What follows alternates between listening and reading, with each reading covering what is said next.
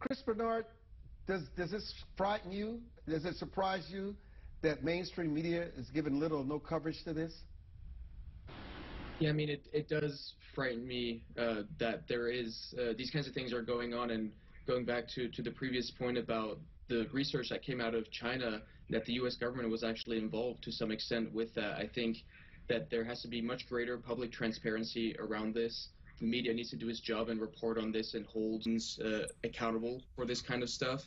But I really think that there is a fundamental disconnect between the public and their trust in these institutions and the kind of research that these institutions are carrying out. And so I really would like to see a lot more transparency so that we can assuage some of those fears that people legitimately have about this. And to Dr. Donohue's point, the virus is here to stay. Is my age have been going out for over a year now and have been traveling, have been going to weddings. I got married in the last year myself. I really do think that for most of society in America, but also abroad, the pandemic really is over and people are just ready to move on with their lives.